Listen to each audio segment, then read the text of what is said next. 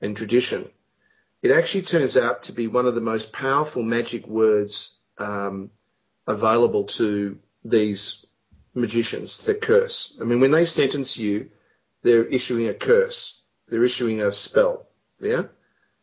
What we've failed to realize is that we're dealing with people who, for a living, perform magic. And we've forgotten that everything about them is about staying in honor with their magic. If they lose their power of magic, they can't issue orders. That's why if they're in dishonor, a judge has to step down, because their orders have no magical power under their system. I know it sounds ridiculous, but that's actually the reason. And the proof is in the name of these societies. The word bar is a magic word in that what you see is one word, but really what you should be seeing is bar 3 times. That's what the word actually means. Bar. That's what bar is. And bar means father in Hebrew, and it means priest in Hebrew. That's interesting. And it particularly means a Baal priest. A Baal. That's what it means, a Baal priest. Now, a Baal or Baal? Well, Baal. Baal is 2 words.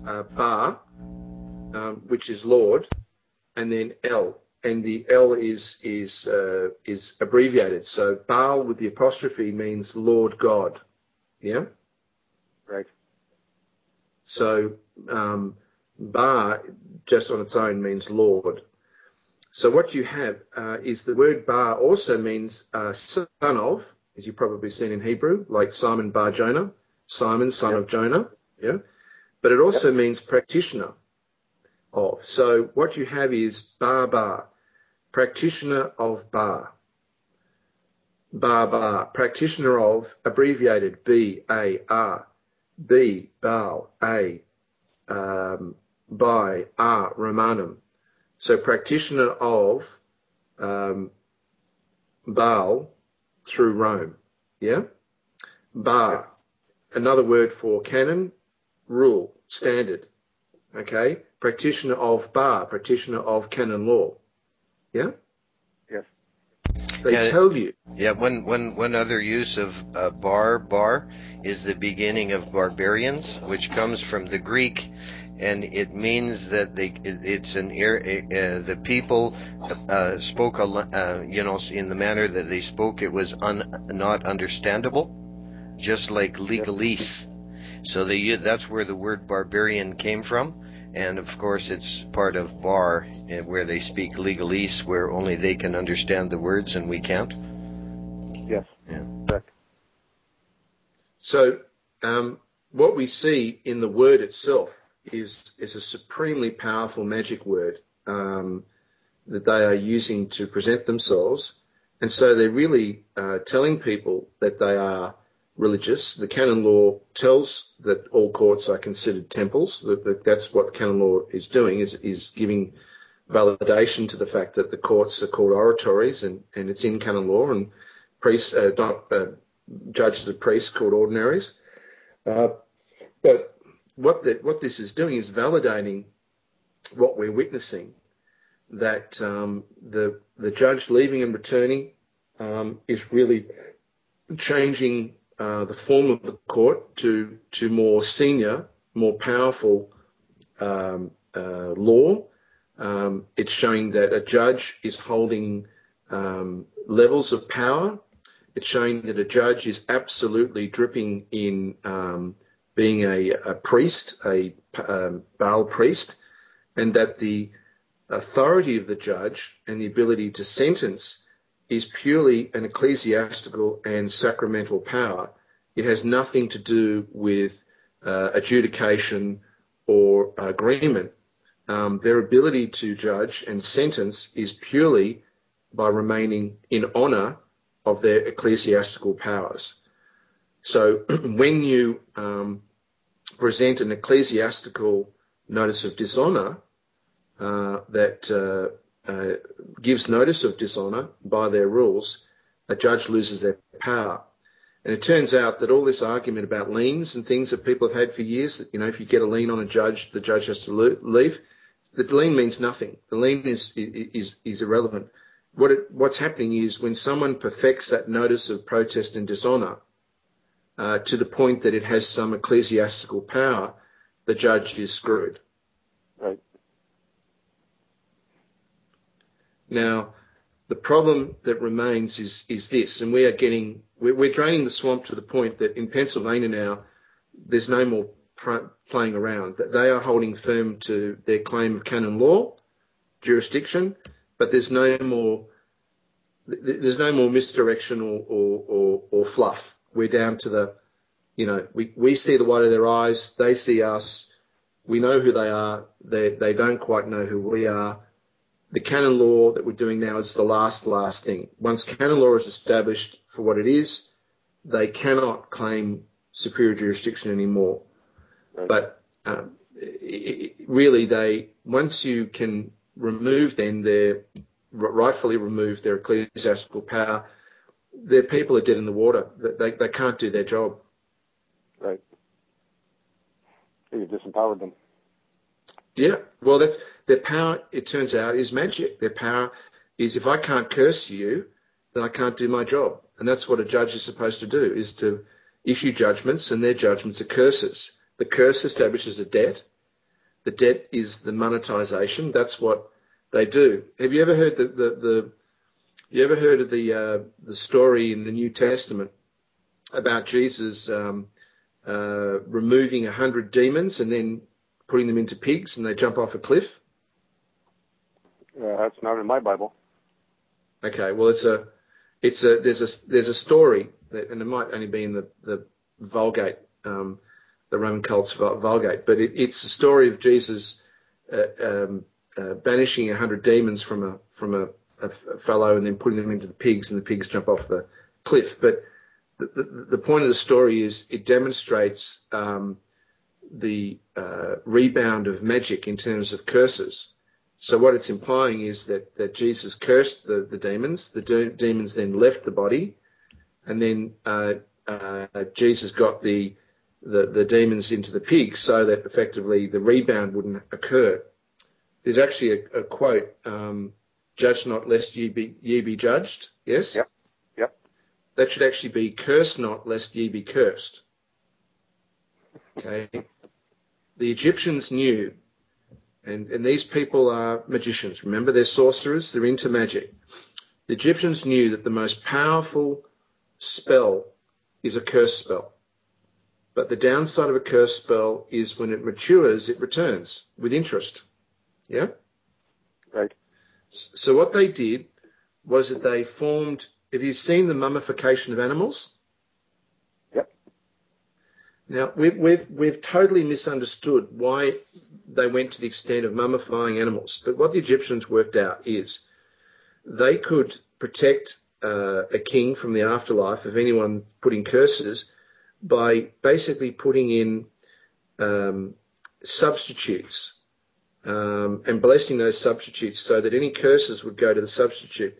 It's a bit like, modern fighter planes will let off flares. Yes. The missile will think the flare is the plane, right? Will think the missile is the curse coming back, right? Yep. If you don't have a flare, what's going to happen to the plane? It's going to get nailed. That's right. Well, that's exactly what happens with curses, right? Now, in voodoo, the voodoo priests put bugs and little animals, depending upon the seriousness of the curse, in jars. Have you ever seen I don't know if you've ever seen a documentary, but you ever see a voodoo priest's got prayer room, it's full of jars, right? And what they do is when they curse, they'll put the rebound of the curse what they'll do is as they're doing the curse, they'll have the animal and the jar, and when they're finished, they'll put the jar away so the jar becomes responsible, not the priest. Yeah? Right. Interesting. Now, the Roman cult with the Venetians under Medici came up with a different plan. They used money, debt, right?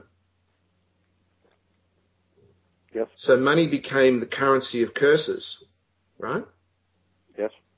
it meant that all the curses that they've done will never mature so long as the money system continues to exist, right? Right. And so long as the debt's never matured, they don't get in trouble. I'm just going to take this call, guys. Give me 1 sec. That's some pretty deep stuff.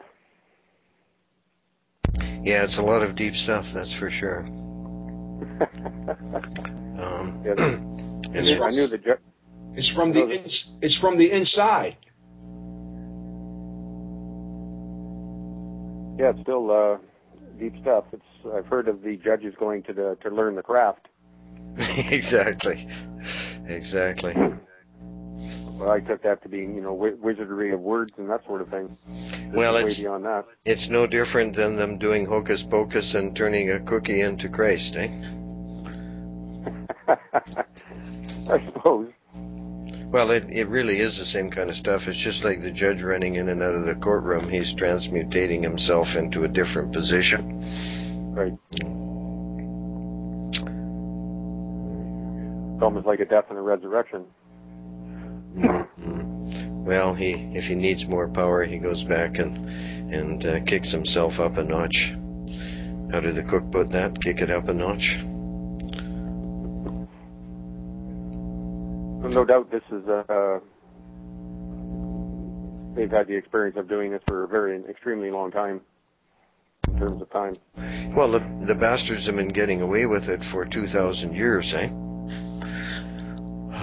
But figuring out how exactly that they pull off their jurisdiction and get everybody to swallow it. It's just like money. Money only has a value if everybody believes it's valuable. If the whole world would only accept seashells as currency, then the currency would be seashells, right? Yeah, that's right. Somebody try to give me a piece of paper and say, "You nuts? I want seashells." Nothing else is valuable. So it doesn't matter if it's gold. Gold is still an illusion.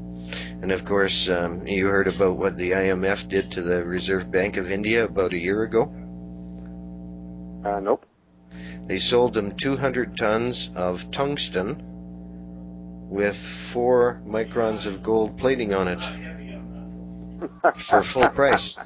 Now, if you read the incorporation documents of the IMF, you will find that they can't be sued by anybody or anything on the planet. So what recourse does the bank have? They got to fill up their drill holes and tell everybody it's gold. Bunch of cheats, eh? Well, it's like you said about the Monopoly game. They own the board, they own all the pieces, they own the bank, and they make the rules, and they change the rules, and on top of it all, they cheat. Yeah. These Hey, are rules Victor. for us, not for you, not for us. Hey, Vic. Yes. One of the things that Frank was going to before he left was that when these judges come into court, because of that money being a curse, these judges will not come into the chambers with any money in their possession while they're there on the job. Is that right? Yeah. They'd be coming in with their own curse, I guess, eh? It's coming back to them. Right. Yeah, the other one on that, Vic, is if you read Catholic canon law, all the priests take a vow of poverty, eh? Yes. Okay, how come the cardinals are all billionaires? That doesn't I've sound always very... wondered that. You've always wondered that? They never touch the money. If you don't have any money in your pocket, you must be poor, right? That's their trick on the vow of poverty. They never touch it. It's never in their pocket, so therefore they're poor. Yeah, I knew that they were doing for the money. They're not the real religious guys, but I had no idea of the money being a curse from their perspective in that sense. It is a curse in anybody's hand for that matter. Yeah, actually how that got developed was really understanding how bills of exchange work. They're really quite incredible. I happened to come across some old books that were published in approximately 1907. So the information is from about 1905 to 1906. You can find them up on the internet. They're called the Harm's